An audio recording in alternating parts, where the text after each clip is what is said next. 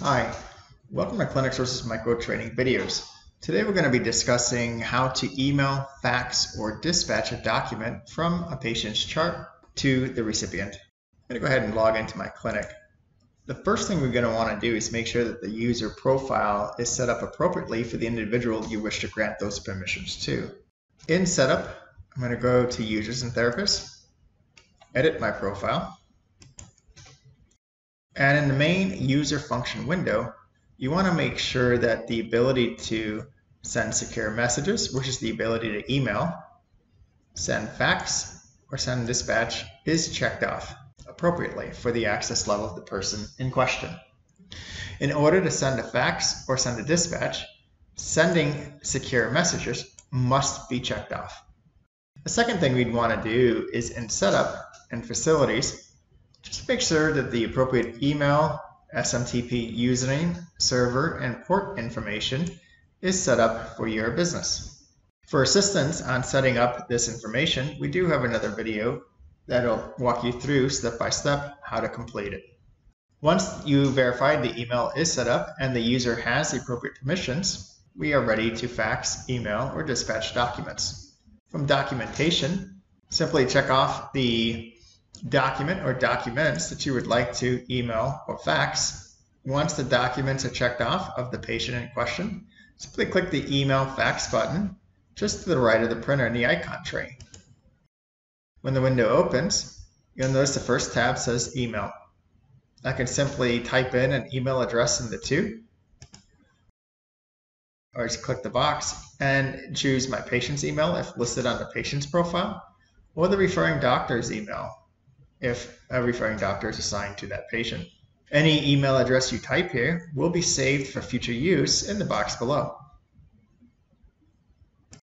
Type in a subject, a message, and for HIPAA compliance, we do password encrypt the attached file. By default, there's two passwords you can choose. Patient social, if listed, in this case 7891 would be the password of the file, and the hint that the recipient would receive would be last 4 digits of patient social number. I can choose patient date of birth, and you'll notice the password changes accordingly based on the patient profile. The recipient would also receive a different hint, patient DOB, in the format it needs to be entered. If I was faxing a document, I would simply choose fax at the top.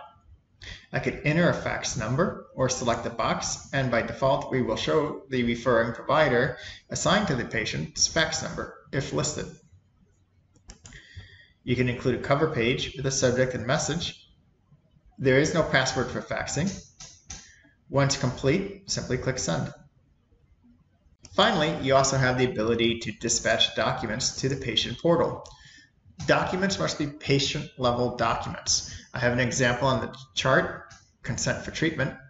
If I select that document by putting a check mark next to it, click the email fax button, you'll see I have the ability to dispatch documents at the top. When I click on dispatch, I can choose who I'm sending it to, in this case the patient, for the patient portal. I can assign them actions, either to just view the document. I can have them view the document and fill it out, or I can even have them view, fill it out, and sign. Once you make the appropriate action choices, enter a subject line, a message, and click the send button. Then the patient would receive an email alerting them that they have a document waiting to be filled out and completed within the portal. This concludes the walkthrough of emailing, faxing, or dispatching documents out of ClinicSource. Thank you.